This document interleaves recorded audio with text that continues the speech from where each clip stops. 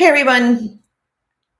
Have you ever thought about the fact that when dogs start to struggle with aggressive behavior or reactive behavior, that I would say pretty much everybody blames the owner? Hey everyone, I'm Denise Mazzola. This is Geo. We are from Everything Dog, and I'm talking today about the role that genetics plays in your dog's behavior, any behavior, but specifically today we're going to focus on aggression and reactive behavior.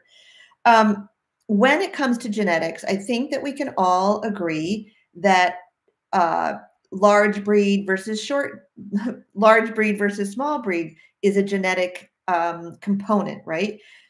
If I'm a breeder and I want to breed a small dog, let's say I want to get a small lab, it's going to have to be a mix, right? That's how we have all these doodles and whatever oodles. So I might have a female Labrador and I'm going to breed her with a miniature poodle male, right? By artificial insemination to get some small dogs. Okay. We also recognize that, so long hair, short hair, big breed, little breed dog, shedding, non-shedding, how the dog looks, right, is all genetics. It's all done in breeding. We also recognize that our dog's health is genetics as well, right? So a lot of breeders will get their dog's hips OFA or OFH certified. Elbows, the same thing, and they'll have their dog's eyes certified because they want to ensure that you are getting a healthy dog, and they will have those tests done for you. Okay, great.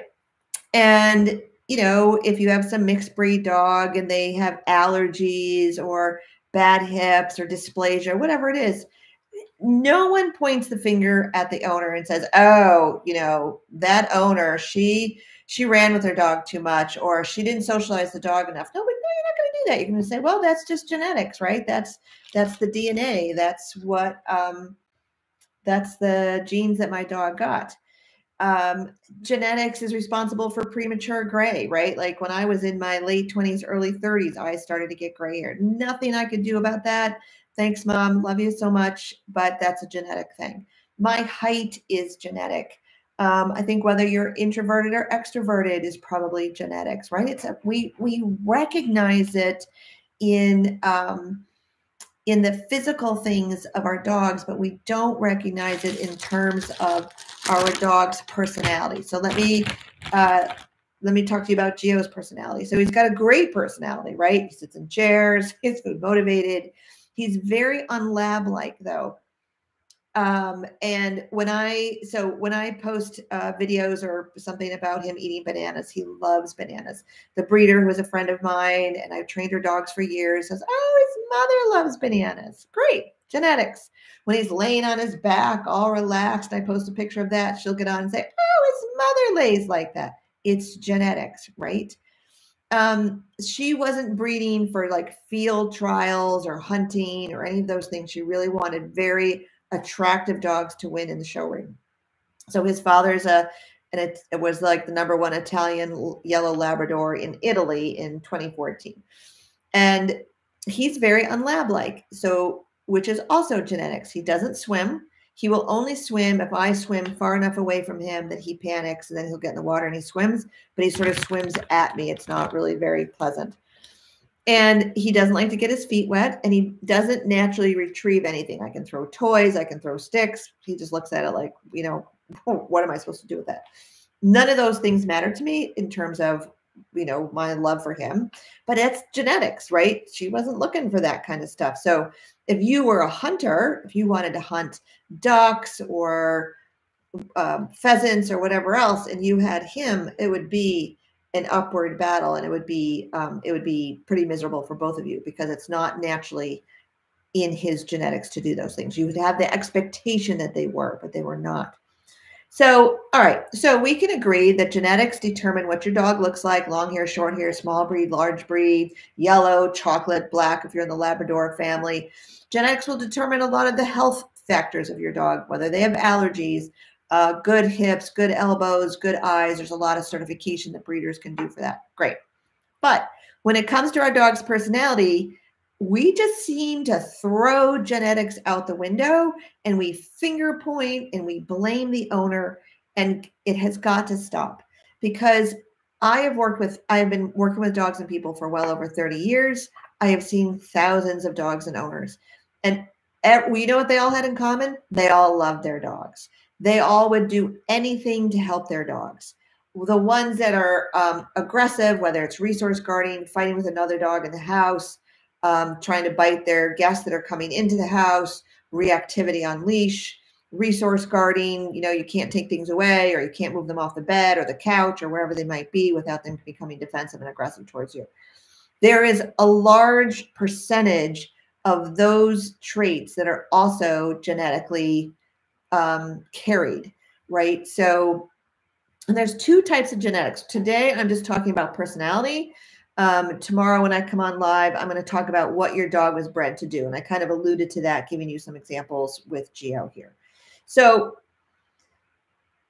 fearfulness, anxiety, sound sensitivity, even poop eating are just, overall anxiety, worried about the world, a little worried about people, not friendly with other dogs, not being super social, like being a little more introverted dog that I don't really care about people. I'm not going to be visiting everybody. A lot of those have a genetic component. Now, we can't say 100%. It's not like nature versus nurture. It's a combination of those things. And here's a couple examples. If you take Geo, when I hike with him, he's off leash. And my rule of thumb is if someone is approaching me and their dog is off leash, I will keep him off leash. But if their dog is on leash, then I call him back and I put him on leash. Okay. So I had Amy's dog, Minty. We were coming down this kind of steep, rocky area, and I had to really see where I was putting my feet. And I had her on a leash. Geo was in front of me, and I looked up and I saw a dog. The dog was loose, not on a leash. I said, okay, I'll leave Geo off leash. And as I came down that hill, I looked up again, and the dog's tail was tucked and his ears were back. And I was, oh, that dog's really nervous about this whole situation. And before I knew it, he went after Geo, like, wah, wah, wah, wah, wah, like right after. I'm like, okay. So I called him back. He came back to me, gave him a lot of meatballs, and I put him on his leash. And, so the dog that dog was petrified. If that same situation happened to another dog who was nervous and worried and anxious, sort of constitutionally nervous and worried, that dog could have formed many negative associations that dogs off leash aren't safe. I'm in the woods is not safe. Being out in front of my owner is not safe. Like, it could have been a myriad of things that dog made a negative association to. Geo, because who he is genetically, he's a confident, mellow dog. And that's happened months ago, and I've watched him when we're off leash hiking in the woods, and I've watched him greet other dogs, and there's nothing that has changed for him. Now, if that happened every time he met another dog off leash, yeah, maybe something would change for him. Maybe he wouldn't go so far in front of me. Maybe I just keep him on a leash, right? I'd have a behavior change too. But the point is, it depends on your dog's personality how they will take that into their life and their being, and how that will manifest in their behavior depends on sort of their constitution. Geo is mellow, a confident dog, not overly anxious about much of anything besides when is dinner time and when is breakfast time. That's about it. And how many meatballs is he going to get while I'm talking to you? Okay. So we need to stop blaming the owners. It really drives me crazy. It doesn't matter whether I'm talking to people in the gym, whether I'm talking to family members, friends out to dinner, talking about things, and the owner blaming that comes out. And I'm like, guys, that's got to stop. Owners love their dogs. You guys love your dogs. That is something that has been common for 30 plus years.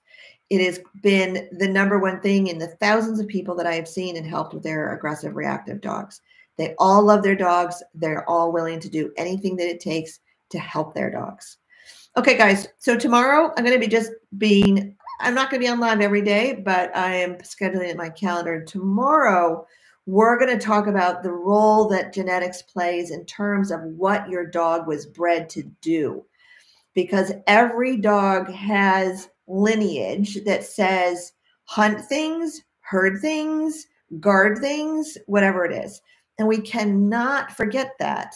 And we can't just, again, chalk up our dog's aggressive reactive behavior to the owners. And the biggest thing that people say is, oh, you didn't socialize enough or you didn't train enough. And that really couldn't be further from the truth. So start giving some thought to your dog's personality. Your dog is a living, breathing being that is going through their life and taking in those life experiences, just like all of us do, right? And how they process that and how that manifests in behavior is going to be different for every dog. All right, you guys, you know where to put your comments. If you like this video, you want to see more, be sure you hit subscribe and put the bell in there so you get notifications whenever I'm coming on. I answer all comments that come on to our YouTube channel and to any of our videos. So I look forward to seeing you guys all tomorrow. Bye.